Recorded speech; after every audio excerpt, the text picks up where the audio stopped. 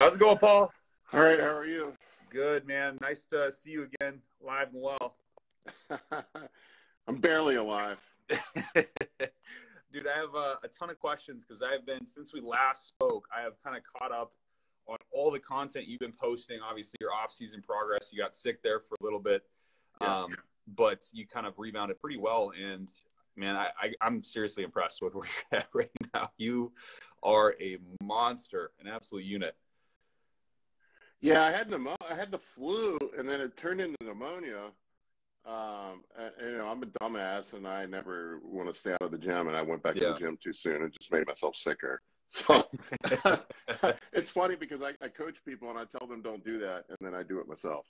Yeah. I don't take my own advice. I'm like, I'm trying to get my pro card next year, so I'm like, I can't miss time. What happens are you going to keep competing once you get your pro card? I feel like we talked about this, but I don't know, man. I mean, I'm almost 50 years old, so like the reality of it is I'm not stepping on the Olympia stage unless they have a Masters division, which which I think they are doing next year. Yeah. They're talking about putting a Masters division in. So it's always been a lifelong dream to get a pro card, and honestly, if I just get one, that's good enough for me. But I don't know. Yeah. I've said that at every level. It's like I just want to win a show. I just want to win my class, and then now I'm competing nationally. Now I want my pro card. So right. I'm sure I'll want to compete if I get one. Right. I was the same way. I told myself I'd stop at. I'm 25 now. I said 26 is as long as I'll go, and my show is in 4 weeks from now. And I'm like, man, I actually don't want to stop. I'm 48, going. Man. Yeah. I've said, every show I've ever done, I've said this is my last one. Yeah, right. You just get back on the horse. Well, it's like after prep, you're like, fuck this, I'm not doing it again. Right. And then a few months goes by and your head gets straight again. And you're like, all right, You start eating food, you get big. You're like, all right, I can do this. I can do this again. And then every prep, I'm like, nope, last one. Although my prep this year was easy. This was the easiest prep I've ever done. I just everything clicked. The weight came off. I really didn't have to starve myself. Didn't do a ton of cardio. Justin's a proponent of high intensity interval training for cardio, I think. Is that something you guys did? No. Okay. Yeah, he gets mad at me when I tell people that, but I just like, dude, I'm not fucking doing that shit. I'm sorry. That's crazy, man. I could not. I've seen some of his clients, and I'm like, I don't know how you guys are doing that, because that's. Yeah, I've got a long form interview. I was actually editing it before I jumped on here that I'm going to hopefully have up tomorrow or maybe Saturday with him, and we talked about it, and he's like, don't tell people that. That's funny. But I did on my last prep, I did it, but I feel like, so here's the thing, I talked about it. I was 240 on stage, man, or roughly 240. I mean, when you're carrying that much muscle, your metabolism's burning so hot anyway, you don't really need to do a bunch of stuff. And I've transformed my body over the years, and what's changed now is because I'm carrying so much muscle, I've just, my baseline metabolism so high. I mean, I get below 4,000 calories, I start losing weight. Yeah. So I don't need to do the HIIT cardio at this point because I'm so damn big. And just walking it off works. But, when you're 180 pounds, or if you have a higher body fat going into the prep, then that's a different situation. For sure. So, I mean, I only lost 30 pounds through the whole prep, which, considering my size is only, not that much of my body weight. I went from 270 down to like 240. So, and half that's water. So, it's really, I was probably like 12% body fat when I started, and I checked out at the DEXA scan. The day, 2 days before the show, I was at 4.5. Wow. That's great. I mean, I've lost, and I pushed it pretty far in my off season. I got up to 255, 256, and I'm pretty close to like ready, I believe. I just gotta get the glutes in shape, but I'm down to I was 210 this morning, so pretty big fucking drop. But I was a little dirty. I'm not gonna lie. Like how tall are you? Eating, so I'm 6'2", same height as you. Yeah. So we're the same. Yeah, I'm just a tad under 6'2". Yeah. And so we're the same height. Yeah. So you're deep into the off season now. How's that been working? Are you having trouble with the food? I saw you made a video kind of talking about how you have some acid reflux going on right now.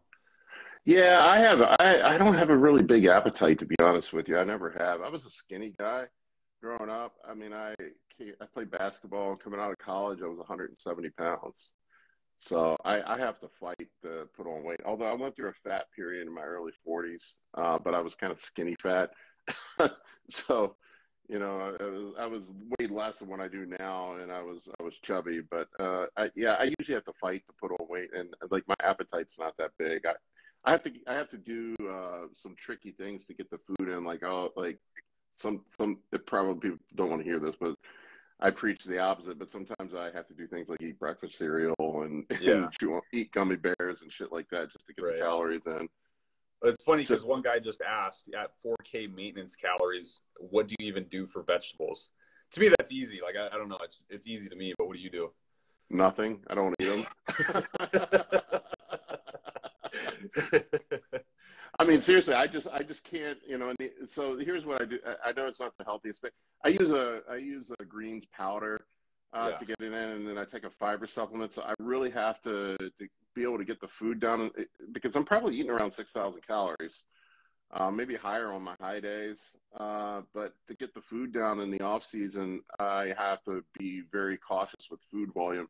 Like, guys are like, why aren't you eating brown rice? Why aren't you eating vegetables? I'm like, I just simply could not get the food down if I do that. So I stick with like white rice, cream of rice, things that are really easy to get down.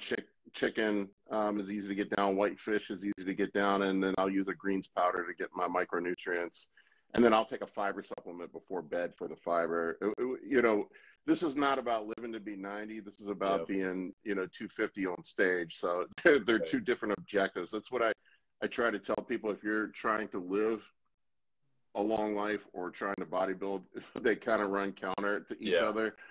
You know, that's not to say that you can't be healthier with bodybuilding. Like, I really try to keep my saturated fats low, you know, for cardiovascular health. I know people will argue with me about that, but I've just seen it in blood work over and over and over again, where you push the saturated fats high, your lipids get skewed, and skewed lipids and taking PEDs is not a good combination. No.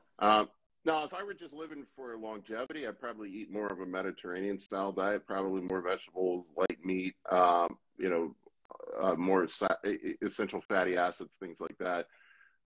That's probably what I would do for longevity, maybe some intermittent fasting or something like that. But it's really, if you want to live a long time, the secret is to eat less food. Right. And to be small, like literally to have the one of the lowest body weights you possibly can. I mean, you want to lower mTOR if you're trying to live forever. You want to raise it if you're trying to get big. So they run counter to each other. Yeah, literally, like the longevity pathway is the pathway you do, like that activates when you're doing cardio. It's escaping me. It's not AKT. That's insulin. It's oh my gosh, metformin activates the pathway. It's super obvious. AMP kinase. AMP kinase, that pathway is AMP kinase, completely opposing to mTOR, and that's the one you want to get the most of or activate the most when you're aiming for longevity. But it's completely counterintuitive to a lot of what we're trying to do. Yeah, you know, like lowering IGF-1. You want lower IGF-1 if you want to live a long time.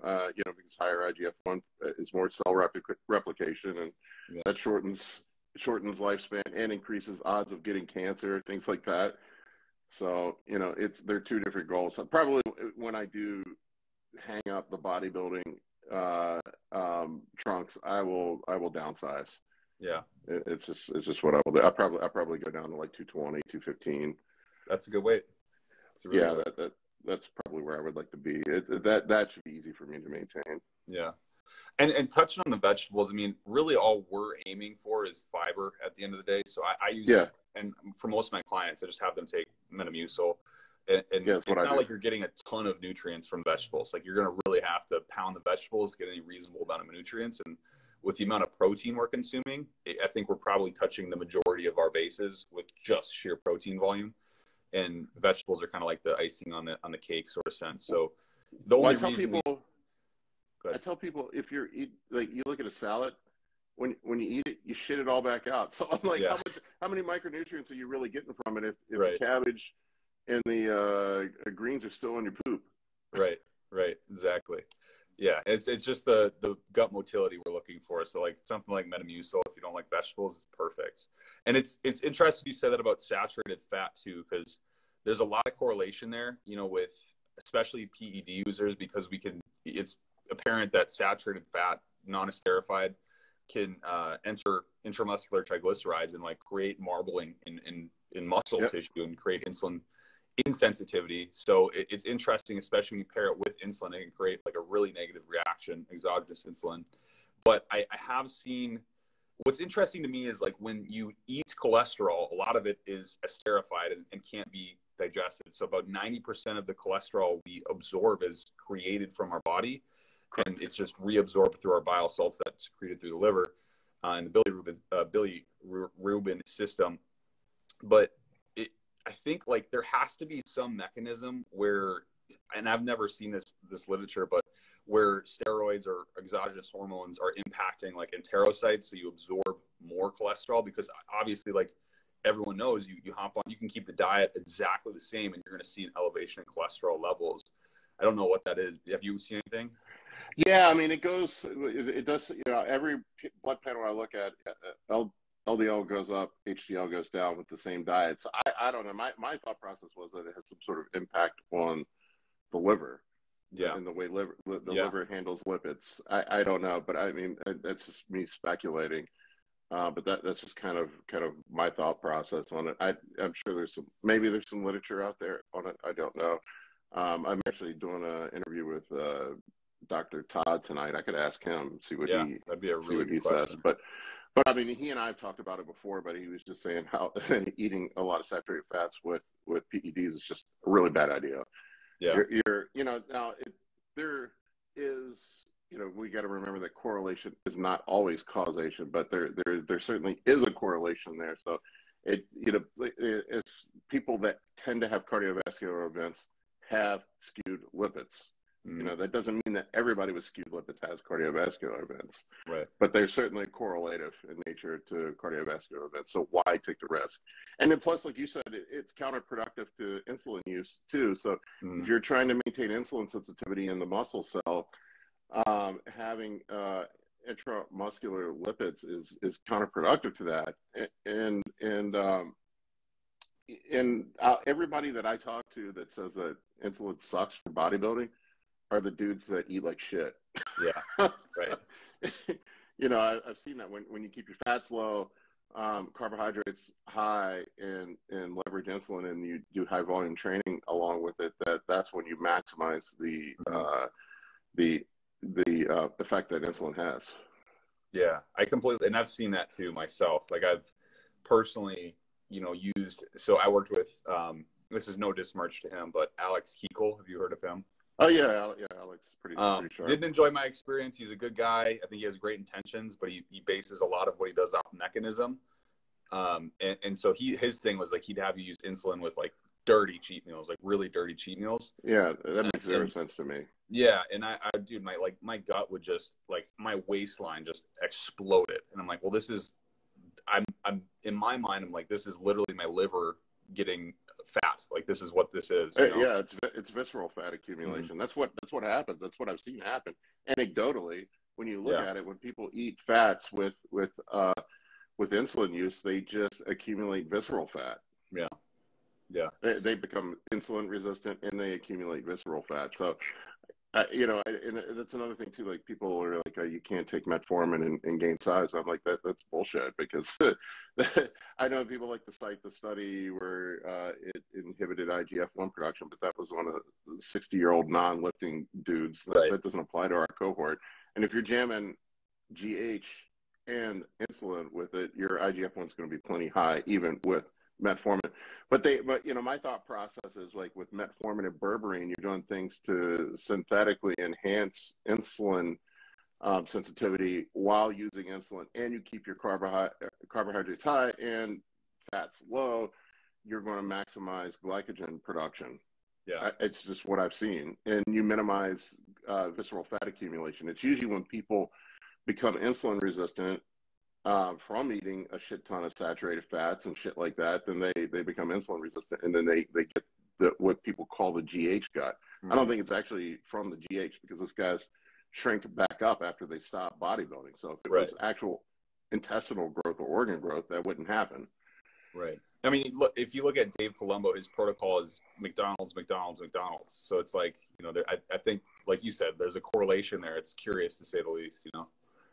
Yeah, I don't, you know, and there are some people, you know, having trained a lot of people, there are some people I have to give some trash to just to get them to grow. They're just, it's wildly different how some people respond. But for the large swath of people aren't that way. I think those are outliers. Yeah.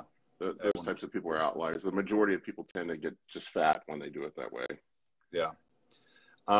So I'm going to we got a couple questions I want to get to. Sure. I do have 2 questions for you. So in your videos, you talked about acid reflux, and I'm curious as to see why you're taking a proton pump inhibitor as opposed to something like a Betaine HCl plus pepsin to increase stomach acid. Well, I have, so I'll back up. My acid reflux is not really acid reflux. I have a hiatal hernia. So actually my stomach will burp up into my esophagus. So this is what my gastroenterologist suggested, is that I want to lower acid production to keep it from getting up into my esophagus. Yeah. I actually had an ulcer in my esophagus, and it was burning a hole in my esophagus. And I know of 2 people personally that have passed away from esophageal cancer from uncontrolled acid reflux. A lot of bodybuilders too, and I've seen a lot of people that lift, have hiatal hernias and don't realize it too, because from what I understand, it's from a lot of guys that brace when they're doing heavy lifts like squats and deadlifts. The hiatal hernia, I don't know if you know how it works, but your stomach has a small, I think it's a ligament that attaches to the diaphragm to keep it in place, and that tears a lot of times when you're holding your breath and doing lifts. The guys they think they have acid reflux, but it's not really fucking acid reflux. It's a hiatal hernia. Interesting. And so their stomach's just kind of thrashing around, and it's your stomach just jerks around and thrashes around, and you know, and that stuff just comes up into your stomach, and then sometimes the flap that I forget the name of it. It's like the sphincter that is like a gateway from the stomach to the esophagus won't close completely as well. Yeah. So stuff like that. So in those instances when you're having increased acid production is not a good thing. Yeah. We're trying to cut down on acid that gets up in there, and I think I overproduce acid anyway. That's just you know, me speculating, but you know, this was the protocol that my gastroenterologist came up with. For sure. I'm not an expert on stomach health. I'm not going to proclaim to be one. Have you experienced any like digestive issues with that, or trouble digesting protein? I'm better with it. Wow. I don't know. I don't get all the stomach issues like I used to get. Like occasionally I get diarrhea and IBS. It seems to cut down on my IBS when I use it. That's awesome. That's really and I've seen that in a lot of people that use them. I know they're not the right solution for everybody. I know there are some people that don't make enough stomach acid, and that can be an issue too. Right. Absolutely. What do you think about, kind of touching on acid reflux? There's a lot of, especially the younger generation, that utilizes orals during the pushing phase or the off season. Do you have an opinion on that? I know there's a lot of educators in the space that say that's completely useless and deleterious to your health for no reason. Do you have a particular opinion? Yeah, I don't advise oral use in the off season. So I look when I look at steroids as a tool in a tool belt, and they all have unique properties. And there really are, when you look at the unique properties, like let's take anadrol. Really, anadrol, the only thing that anadrol provides that's uniquely special is force production. So we're not powerlifters, so I really don't care about force production. Right. Something like Winstrol enhances body composition. Anavar is good for glucocorticoid suppression and also body composition. I just don't see any value. There's nothing, really, orals don't do anything better for the most part than you can do with an injectable, and they have more side effects, and they're harsher on the stomach because of the methylation. I just don't see any advantage to using them in the off season. they have all of the side effects without any additional benefits. So to me, that seems like just a dumb choice. Yeah. I mean, I don't know why you would, and everybody that does them, like, it seems like it eventually ends up crushing your appetite too. And long term, like I see guys talk about it in their 20s, I love D-ball, I love this, I love that. It's always the guys in the 20s that say that. Once you get, I talk to pro bodybuilders all the time, and like guys that are pros that have been doing this for a while, none of them use orals in the off season. None of them. Yeah. It's funny because I had a 21-year-old come up to me in the gym, and he's like asking me all these questions. He's seen my content before, and he's like, so I wanted to like kind of run my cycle by you and get an idea of what you think. And the first word that came out of his mouth was a D-ball kickstart. He's doing a D-ball kickstart. I'm like, dude, like this is 2022, man. There's no reason to be doing this. Like, just put that shit on the shelf and wait your time. Like, that whole thing drives me nuts too. The whole front loading thing. The beginning of the cycle, you should be able to get by with less. Yeah. You don't need a ton. And usually, a lot of times, what ends up happening when you throw everything in the kitchen sink at it at the beginning, you just end up with a bunch of extra side effects. Right. A bunch of estrogen conversion and DHT conversion, and just blood pressure goes through the roof unnecessarily. I usually titrate my cycles up.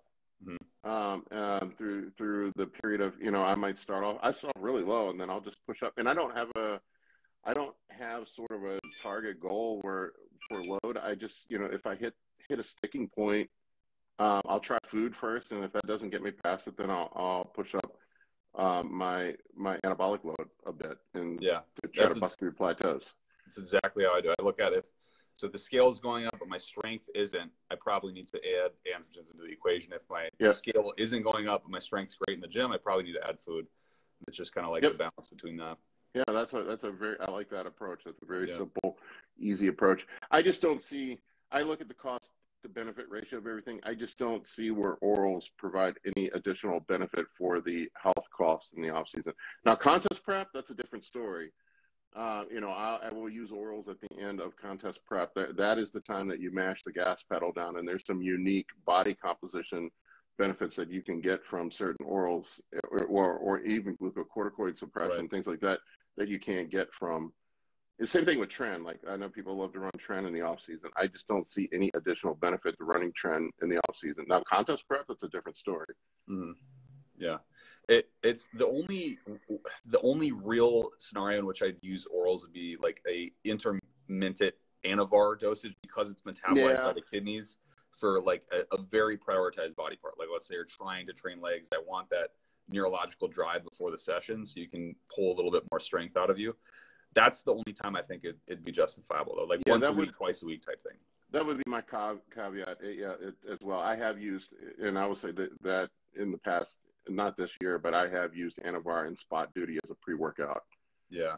For neural drive, yes. And honestly, I have used Anadrol that way before too. Like, I'll just maybe like once or twice a week, just like you said, on a weak body part, I'll take Anadrol sublingually to miss the first pass of the liver. Mostly miss the first pass of the liver. It's not entirely missed, but and that takes some of the toxicity out of it. So that's just kind of been my approach to it. But once in a blue moon, but I really don't even do that anymore. Yeah. So a question on here, and it leads me to another question I had. This guy asked, how soon does proviron kick in? At how many weeks does it come with diminishing returns? So I don't know necessarily what kind of answer he's looking for there. I'm trying to remember the proviron half-life. I think it's longer. It's like 72 hours, isn't it? Yeah, I think it's above. I believe it's 3 days or above. I can't exactly remember either, but yeah. I think it's something like 72 hours. So in theory, it would peak in 72 hours. Yeah. I mean, really, the only reason I use, proviron in contest prep really is just to crush SHBG. Do you think that was my next question? Do you think there's, because like I'm with another coach now, he loves super dosing proviron, like mega dosing the shit out of it.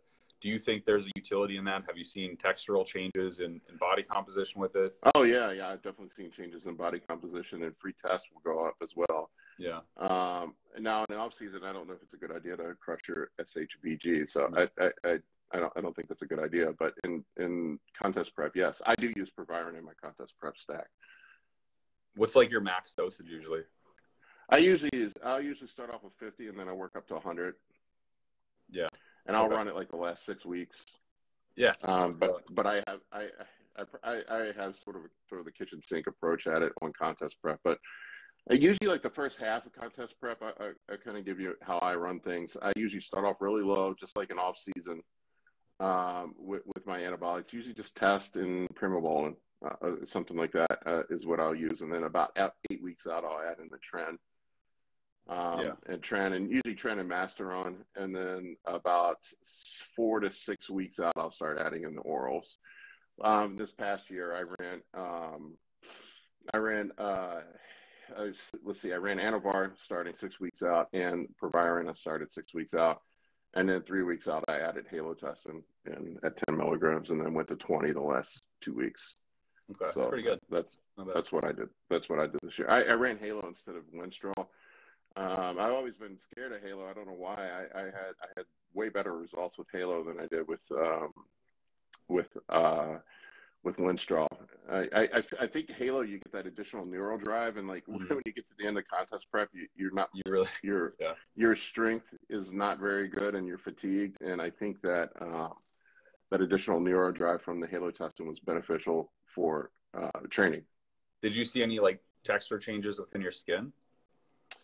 Yeah, I did get harder with the with the Halo. Although Winstrol makes me really hard, but the problem I have with Winstrol is my joints hurt like fuck, and I don't want to lift. So I don't know how beneficial that is. So I just did an experiment this year and tried Halo instead of Winstrol at the end, and I think I got better results because of it. Yeah, I did. Did you mention that you did blood work after using it too? I can't remember. Yeah, I mean, you know what's bad, right? No, you know what? I ran Tucka NAC and Milk Thistle this year, and I never run the NAC before, and my liver values were below normal range running the NAC. So and my previous contest prep, my ALT and AST were both over 300. So, and then this year they were in the 30s. After running Halo. Now, I was only running 30 milligrams of Anavar, so it wasn't like anything crazy. And then the Halo, like I said, it was only 3 weeks. I started off with 10, and then 20. So that was really all I did for orals. Okay, interesting. Kind of moving over to another question in my mind. When you're in the off season, you're pushing a blast. Are you having to control estrogen, or do you just kind of let that shit fly?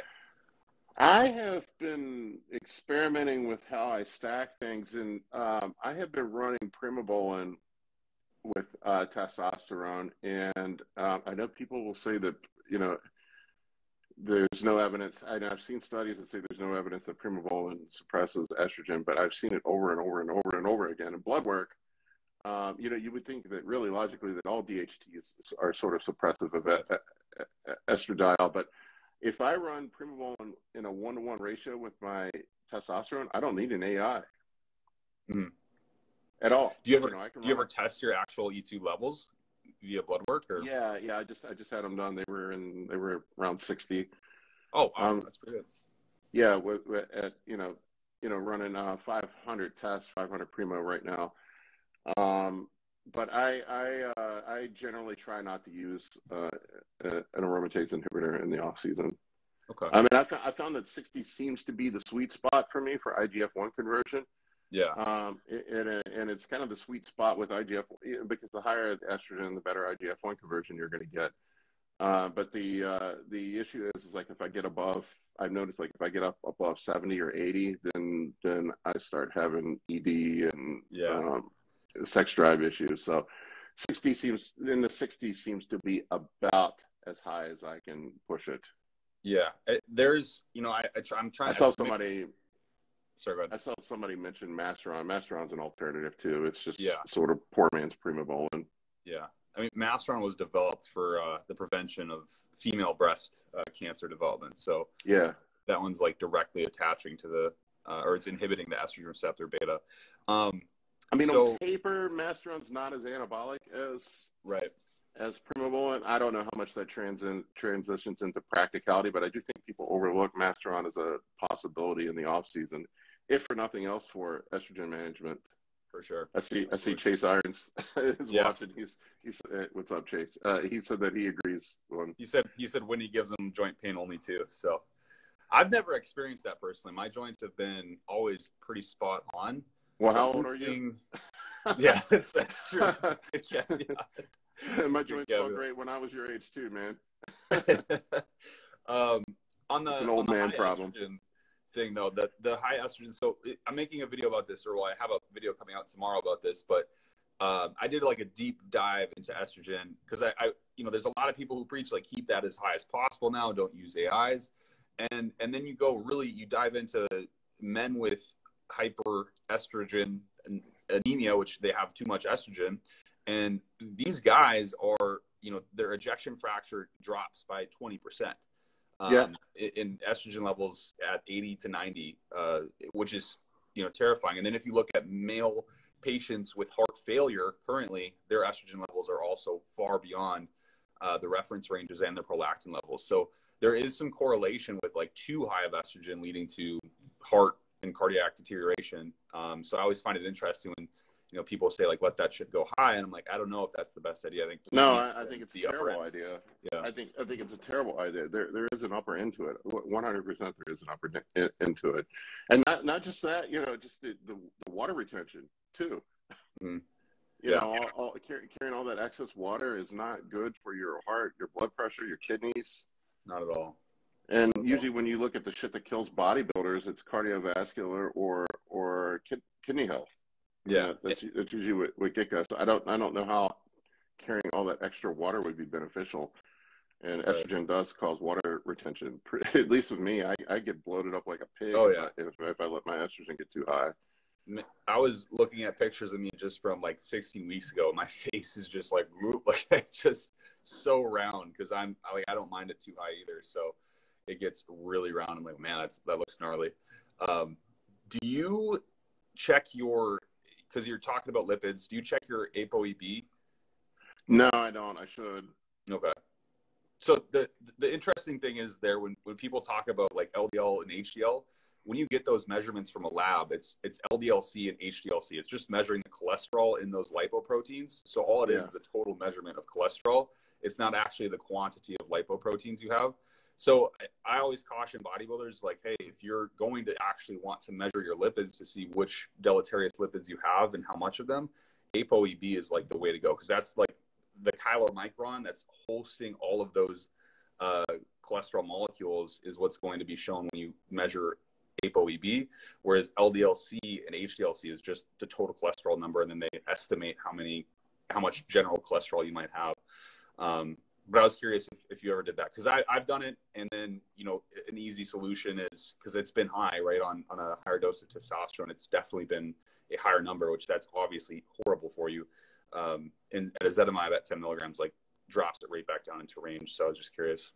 Yeah, I do run ezetimibe sometimes as well. I have used it, but it does upset my stomach sometimes. Really? Yeah, I've got a super sensitive stomach, so I've had issues with ezetimibe causing me to blow my ass out. Yeah. Gosh, I could ask you questions all day, man. So I'm sorry. If you got to go, let me know. No, I'm free. Is there anything that you think, and I know you're like, the reason I love following you, Paul, is you're a very conventional guy. Like you tell it like it is. It's just straight facts, right? So it's partly your opinion, partly what you've seen in your experience, and partly science. And I love that. And my question is, because there's all of these people pontificating new chemicals to experiment with and potential growth pathways that could become a real thing in the future. Do you see anything that you would like to try yourself? Or is it just like, hey, I got my meat and potatoes, the Primabol, the testosterone, the equipoise, like we're good to go? I've been at this a long time, and I'm going to sound like the grumpy old man here, but people aren't any bigger now than they were 30 years ago. Yeah. Even with all the new shit. And, I remember when all the SARMs came around, like everybody was like, this is the next big thing. Everybody's going to grow. Everybody's going to be huge. Everybody's going to be big. I see somebody mentioned Trustolone. That's another one, this is going to take everybody to the next level. But Jay Siren said DHB and Ment is all you need, bro. Yeah, DHB and Ment is all you need, bro. But like, the dudes in the fucking 90s were just taking tests and equipoise, Right. and nobody's any bigger than Dorian Yates was. Yeah. Maybe Big Ramy, Right. but and I recently, I gotta be careful what I say, but I recently had a conversation with somebody who's close to Big Ramy, and you want to take a guess at what that dude takes in the off season? I bet it's depressing how low it is, probably. He takes test, equipoise, and primobolan. That's it. Yeah. That's what, and some GH. And, yeah. Just basic shit. He just eats. The thing I've heard from people that know Big Ramy, his superpower is he has a bottomless stomach. The dude can just fucking eat. And that's really the thing that nobody wants to hear. Like everybody's looking for the next great compound. And I put a video up recently that I guess it kind of went viral. I got like 5,000 followers on Instagram after this video went up, but about eating like a bodybuilder, and everybody got so hurt. Yeah, the comments in that one. Everybody got so butthurt, man, and I'm just like, that's the secret. Everybody misses it. I mean, there's only so much muscle protein synthesis you can stimulate with drugs. Yeah. And the part that everybody misses is the food. Mm. So I don't know. I sound like the grumpy old man saying that, but I'm like, just eat a shit ton of meat and rice, take basic anabolics, maybe insulin and GH, that would be the other pathways. And if you can't get big off of that, you probably don't have the genetics to be a bodybuilder. No. I don't know what else to say. I mean, I don't know, outside of, maybe true myostatin inhibition, but I've heard of that, or maybe gene therapy, some stuff coming down the road, actually changing your genetics. But I don't know that there's any compound that myostatin inhibition is interesting, but they've been saying that that's the holy grail for 30 years, and I haven't seen anything happen with that. And it's just scary, right? Like in theory, let's say you can inhibit myostatin. What's going to stop your heart from growing, your lungs from growing, your stomach from growing? And that's the theory with Dallas McCarver, because his heart and his liver were just so massive. Like he maybe had access to something that was potentially inhibiting myostatin. Like there's cases, like case studies where these animals that they're testing on actually had like their stomach like explode out of them because it got so big so quickly. So it's like, even it might sound good. It's like, how do we know it can be super selective to just skeletal muscle? That's the issue. It probably isn't. And I guess that was the kind of the fascinating thing with SARMs, although people forget that anabolics are SARMs too. Yeah. But the selective binding to the tissue, I guess that was sort of like why people thought that was the holy grail, that you could grow muscle tissue specifically, but none of it ever really proved out to be much of anything. Yeah. The truth is that the shit that's already there is probably about as good as it gets. Yeah. Usually if it's illegal, it's good. Factual. I don't know, man. I sound like the grumpy old man. No, I agree with you 100%. I think, honestly, like if you can get a good dose of testosterone, a moderate dose of insulin and growth hormone, you're probably going to grow pretty damn well for a very long time. Well, I've seen it over and over with my clients. Like I get guys that come to me that just overcomplicate things and overthink shit. Right. And I put them on a really solid diet, and we'll just run tests and an anabolic that works for them. We figure out what anabolic works for them, maybe a little GH and a little insulin, and they transform. I've seen it over and over and over and over again. And it's really, the big difference is getting the basics, training hard, getting your food in. Really, the food is the missing ingredient for 99% of people. They just don't want to hear it. Right. That was my thing when I was working with Alex. It was like, 13 different drugs at very specific times throughout the day. And like, you had to do this at this time, and like very carefully dose this at this time. And it was like, the diet was just like, hey, eat 50 grams of protein from whatever source you want. It could be fucking whey protein powder. It could be protein cereal. I'm like, I don't know, man. Like that, like I'm my degree's in science nutrition. And I know very damn well that like incomplete proteins are not going to satisfy the needs of the body. And it's just like, he was more concerned about the minutia and like the very specific details. And I saw zero growth. And then I get on with Blue Taylor's my coach now. He's old school, like fucking old school. And it's just like the basic stuff. And like you said, it's just like I went from 170 pounds, and in a year I got up to 255 pounds, and now I'm back down to, pretty damn near stage condition at 210. So it's like, the basic stuff works. Yeah, and I see it. That's what I call the 3%. Yeah. So people get they're incredibly intelligent people. A lot of times will get hyper focused on the 3% and overlook the 97%. Yeah. It's mental. Yeah, so I mean, maybe if you're an Olympia competitor, that might be what gets you from 5th place up to 2nd or 1st. I don't know, but when you're Joe Schmo that's just trying to gain some weight, just amateur bodybuilder, you button up the 97 first. Right. I mean, that's the way I look at it. Get the basics buttoned up first. I used to do jiu-jitsu all the time, and I trained jiu-jitsu all the time, and it was just like you get these brand new people that would come in wanting to learn all the fancy moves and shit, and I'm like, dude, just do the basics. If you learn how to fucking choke somebody, or do an arm bar, you're gonna be able to beat up 95% of people in the world. Don't worry about some fancy twister move or some shit. You're not good enough to know that yet. Right. Exactly. Just focus on the basics. I mean, same thing with football. I mean, when you get, you look at, I was an athlete when I was younger, or basketball. If you can shoot the ball really well and dribble the ball, you're going to do pretty well. Yeah. But, worrying about, this and that and, overcomplicated shit when you can't shoot the ball or can't dribble doesn't matter. Yeah. Yeah. Blocking and tackling in football. Mm-hmm. Yeah, I completely agree. One fella asks here kind of about that minutia. He asks if there's side effects aren't an issue, is there an upper end to GH dosing? I'll say to that it's contextual depending on if you're trying to burn fat, you don't really want to go over 2 IUs. It's about like what the research kind of shows is about 1.5 IUs of GH for lipolysis. I don't know what your opinion is about the anabolic side of that though. Yeah, I found that like people that use GH for fat burning, there are things that do it better and do it cheaper. Just another one, like just use some fucking clenbuterol, man. Yeah. And do a calorie deficit if your budget's limited. But yeah, two units of GH is about what I've found is fine for fat burning. I mean, just experimenting anecdotally on myself. Somewhere between 6 and 8 units is the sweet spot. I go more than 8 units, I can't feel my hands, and my insulin sensitivity starts going to shit. Right. And I'll see my fasted glucose levels start.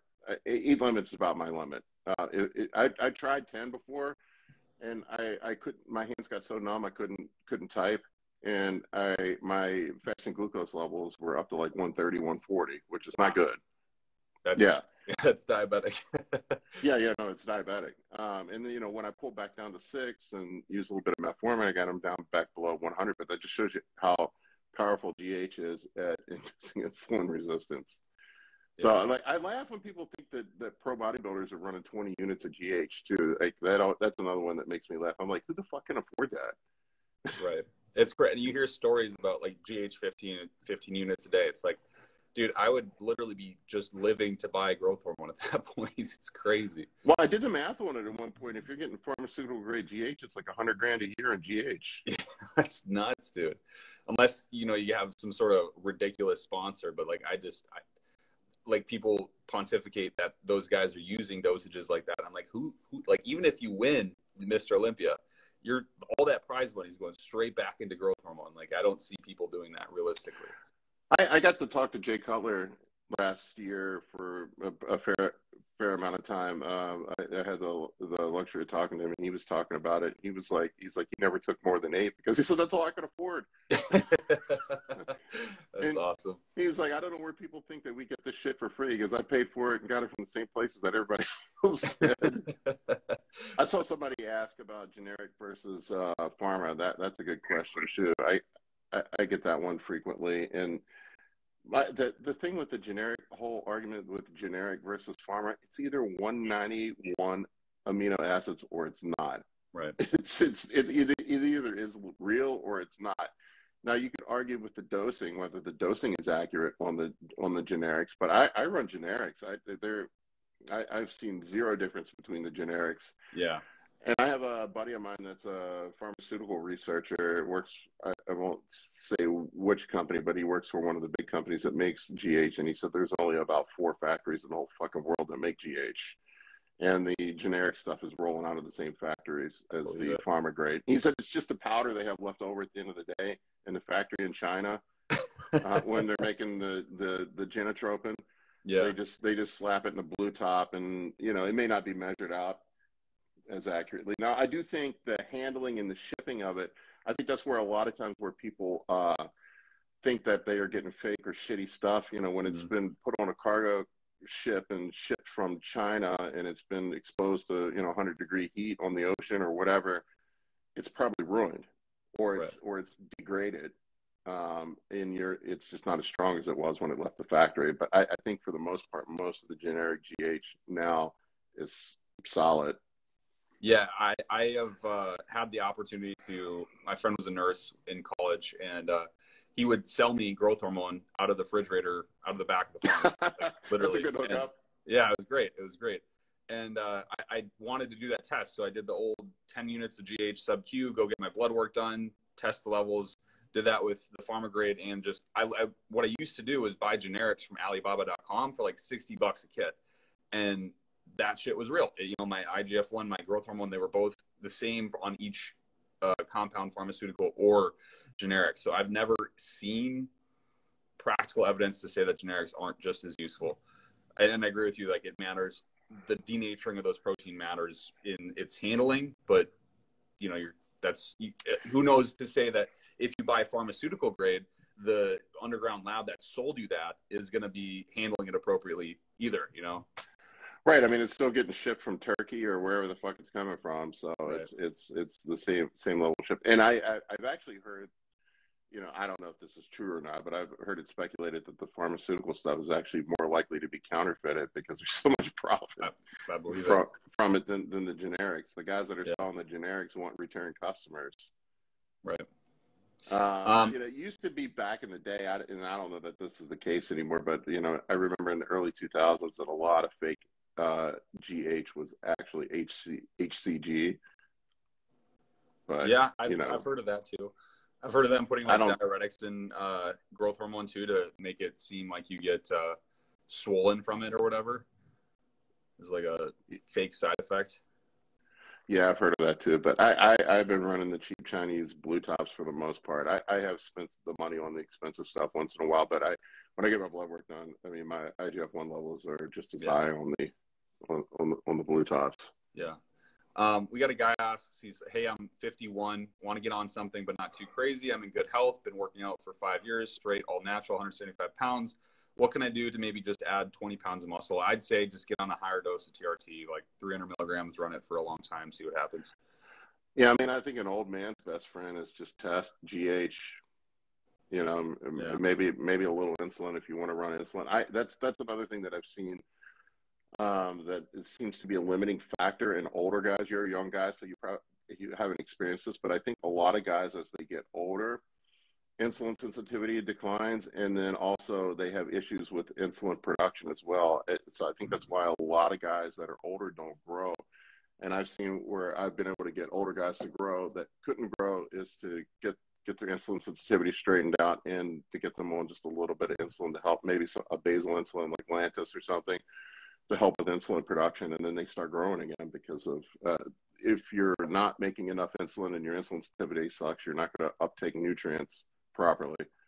Absolutely. And I've seen that a lot in older guys. Like young guys, like in your 20s, you shouldn't have to do that. Right.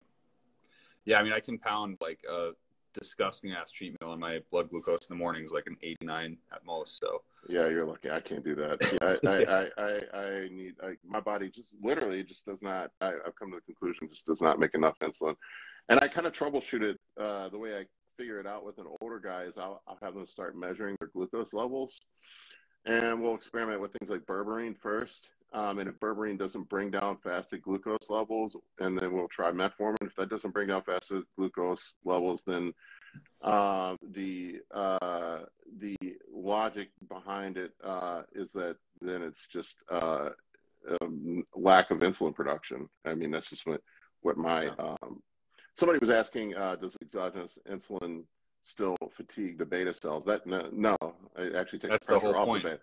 Yeah. It's opposite. You can actually make an argument for using, if you're a bodybuilder pounding a bunch of food, you can make an argument for using something like a basal insulin like Lantus prophylactically to take pressure off to prevent diabetes later on. Now, it could 100%. increase insulin resistance. You know, more insulin is, you know, you're pounding the cell with more insulin than Right. but I also think that insulin resistance is more complicated than that. It has to do with shitty diet and lack of activity and all that Yeah. as well. Yeah, I think a lot of that has to do with what you said. And then there's a lot of data showing like training to failure can really, like the intramuscular non-esterified fatty acids or saturated fatty acids that I talked about earlier, training to failure can actually break up that fatty acid into a non-esterified. That's interesting. I never heard it. I can send you the paper. It's actually a really good paper. And again, it's in general population. So who's to say that their failure isn't R like 2 RIR, 3 RIR? So, you know, but I need to get you on my channel sometime, man, for an interview. We can talk. I love talking, man. It's good. This guy asks, you know, for his second cycle, for his first cycle, he did 250 milligrams of test. For his second cycle, he's wondering what he can do to take it up a notch. I would just pick an anabolic you're curious about and try it out and see how quickly you test. Yeah. I'd say that, or even just see how far you can bring test up without needing an AI or anything like that before you start accumulating side effects. Yeah, usually I get a little more aggressive than probably some people do, but usually on the first cycle, I'll have guys slowly titrate up from usually 1 milligram per pound of body weight up to about 2 to 3 milligrams per pound of body weight, just to see where the limit is. But I'll do it over a 16 to 20 week course on a first cycle just to kind of test that out so we can just get that out of the way. And I found, you know, most new users, you know, somewhere between 300 and 500 milligrams is about the limit of where they can get away without an AI.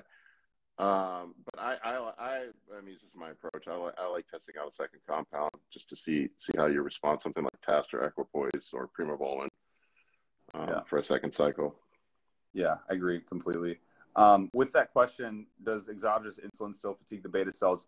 There's actually really good research showing that Lantus or that basal insulin can cause beta cell synthesis, so the development of new beta cells, which is pretty fucking interesting stuff. What are your thoughts on testosterone for a younger guy instead of going straight into pinning? I'll be honest. Yeah, don't waste your time. Don't give Greg Doucette money. Yeah, it's just a complete waste of time. You literally, a bottle of Anavar would be cheaper. You can take 5 milligrams a day. It won't impact your hepatic system very much, and it won't shut you down. If it's real Anavar and it's just a DHT, you can run that for probably 8 weeks without altering natural production. In my opinion. I don't remember the study, but I remember seeing a study one time that showed that I think up to 20 milligrams of Anavar in 8 weeks, like almost has zero shutdown. It's very minimal. I can send you so many studies. There's one study that followed kids, premature growth kids. They weren't growing in height. They gave them Anavar for 2 years straight, and they still were producing hormones effectively and had no hepatic dysregulation because of it. So it's a pretty good one to run extremely. That's the thing though, is you have to do low dose, long exposure. So yeah, Anavar is an interesting oral. Sometimes I'll use it as a training wheel cycle. Like if I get somebody who just wants to dip their toes in the pool, I will start them off with Anavar. It's a good way to just, you know, see how you feel, see what you think of it. You don't have to use a needle. I remember, I think it was Dr. Mike Israetel had a thing up recently about that. People were asking me about it. I did a video on it, but yeah, I mean, I think that's a good option for somebody just testing the waters out. Yeah, we got one more question, and we'll get off. I'll let take so much of your time. Gentleman asks, is EQ or NPP better as a main anabolic? Well, it depends on how you respond. I found with people that I train, it's usually one or the other. The issue that people run into with, I think NPP, in my opinion, let's back up for a second. So NPP or DECA, I get a lot of people, you know, which should I use? I would always start with NPP the faster ester in case you get into trouble, so you can get off of it quickly. That's why we want to use NPP, fast in, fast out. I mean, I don't, DECA, you're probably looking at 2 months for it to clear your system. Yeah. So if you get in a situation where you get really bad anxiety or impotence or something like that, you might be stuck with it for a while. But the issue that I see that people run into with, I think Nandrolone, in my opinion, at least for me, has been the most powerful anabolic for muscle growth. I mean, when you look at it, when you look at the research on it, really they all have similar rates of muscle protein synthesis. But I just have seen Nandrolone seems to be a very potent for putting on size. But the issue that people run into with Nandrolone a lot of times is anxiety. Yeah. Like I said, impotence. And if you are prone to gyno and you run Nandrolone with testosterone, you are going to be in trouble. Yeah. I have found it's just an instant case of gyno. And Nandrolone, from what I recall, upregulates aromatase expression. Mm-hmm. So that could be an issue if you're a heavy aromatizer. So usually, like guys that are skinny fat, I will, if you're endomorph, I will usually stay away from Nandrolone. I found that it just causes more problems than it helps with. But ectomorphs tend to do really well with Nandrolone. It's just what I've seen. I'm generalizing here, and equipoise does better for guys. Equipoise or primobolan would be a better choice for somebody who tends to be accumulate fat more easily and tends to be a heavy aromatizer. Usually, the heavy aromatizers are the people that tend to get fat easily. Yeah. Yeah, and with that, like the NPP, it's the progestogenic compound, so you're going to have to now worry about prolactin, and where EQ is just another testosterone derivative. So if you're someone who's prone to mental side effects and stuff, it's probably better to do EQ.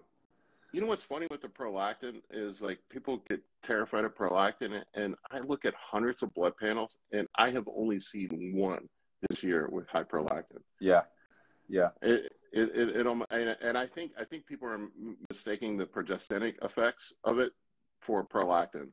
So I don't think it's actually prolactin that's causing the problem with most people. It's actually the progestinic effects of Nandrolone, because it is a synthetic progestin. Mm-hmm. That's just me speculating. You think that it's the actual Nandrolone itself initiating like the potential gyno? Yeah, I think it somehow binds with the estrogen receptor in some way that we don't know about. For sure. I can definitely see that. All right, Paul, well, I will let you go, man. Are you going to the Olympia by chance? No, I'm not going to the Olympia. I think I might go to the Arnold Classic. Okay. I was going to say we could see each other at the Olympia, but my house. Yeah. It's convenient. I'm such a homebody, man. I never leave my house. I dig it, man. I'm the same way. Like, I'm going to the Olympia, and I literally have anxiety about it because I'm like, man, I haven't left the house in months. I know I'm an introvert, man. I go to the gym. I go to the grocery store. I cook food. I work out. I stay at home. That's all I do. The life. All right, brother. Well, we will see you later. I really appreciate it. I'm going to post this video up on YouTube, too. I'm going to splice it and get it up on YouTube, so I'll share that with you as well, so you can get that up there. Cool. Awesome, my man. We need to get you on sometime, too. I would love that. I need to do that, but just hit me up, and we'll get you on sometime. For sure. I'll send you those papers, too. All right. Thank you. Cool. We'll see ya. All right. Take care.